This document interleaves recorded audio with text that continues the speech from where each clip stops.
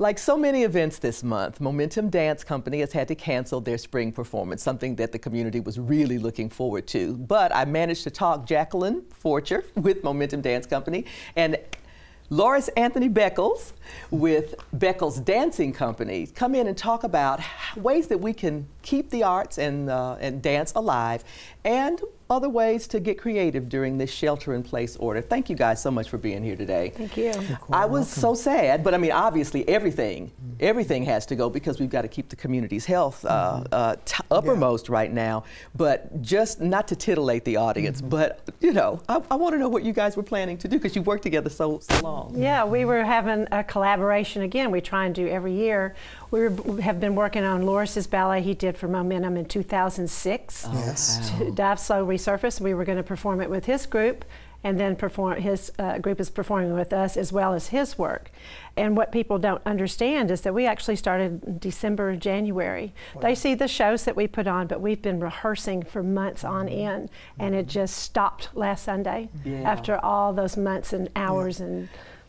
That is the case when you've got any of the arts. Our job is to make this look effortless, when of course it takes more effort than... More effort and planning and thought and rehearsal and so on. But what was interesting about our show, in particular our collaboration, is that not half, but my company and her company were dancing together. For the first time. Not only my company dancing on her show and her vice versa, but together. So some of my people would be in her show in addition to us, and some of my people would be in her show in addition to my people. So it was nice. Would have been nice. Yes. We still plan to do it again though. Well, yeah, and let's talk about that. So we shouldn't maybe say that the performance was canceled, maybe postponed. Hoping for postponed. We're looking, as soon as this clears up a little bit, and I'm not adverse at all to a summer date, and because we just need the time to pick back up and start rehearsing again. And so I've already been checking with my dancers to see their availability. And that's all that we can do at this moment. Yeah, well, you know, it is. And so we do what we have to, absolutely, so that, like I said, we keep the community's health uppermost. But during this interim, you've got dancers who make a living dancing. And if they're not dancing, they're teaching. So both their streams of income are cut off. All gone. So it's a huge challenge. It is. It's very difficult. A lot of my teachers in particular, including my own son, they're contract labor. So they can't get unemployment if you're contract labor, and there's no teaching to be had. I know there's some virtual ways to do it. However, no real dancer is going to benefit from that. You got to be in a classroom. You need to have somebody to fix that line. Somebody to tweak. You can give class, throw class at folks, but unless you're there to fix and adjust and refine, then it doesn't happen. Well, you're exercising, but you're not necessarily dancing, I guess. Right, and you're exercising. Maybe, you know, some people said do not practice. Well, some of the teaching at my time was do not practice at home, because you're practicing what you think is right. It might be wrong. You do need the teacher's eye live.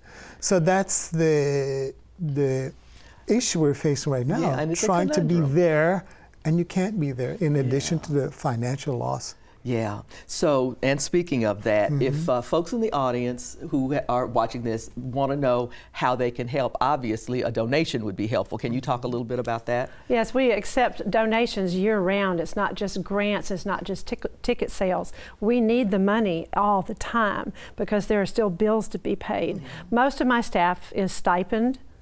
Loris's staff is a different matter. They are dependent on their income from the ballet dance company. Actually, one person or managing assistant decided to donate her pay, which is low to begin with, to one of the dancers because his income, complete income, everything he did interacted with the people. Wow. With people. Yeah. So he's like sitting at home with no money. So she did that. But you know, I think that it's awful. It's awful. The production right now is awful, but I think with resilience and creativity and our concentration on health for all, we'll make it.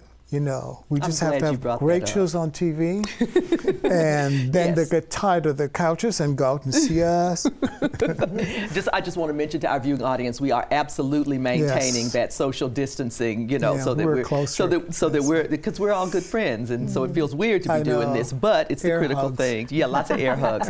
So folks, if you would like to help, if you're a fan, as I am, of both of these wonderful dance companies in our community, if you'd like to help, please go to their website for more information. So that would be MomentumDanceCompany.org and BeckelsDancingCo.org.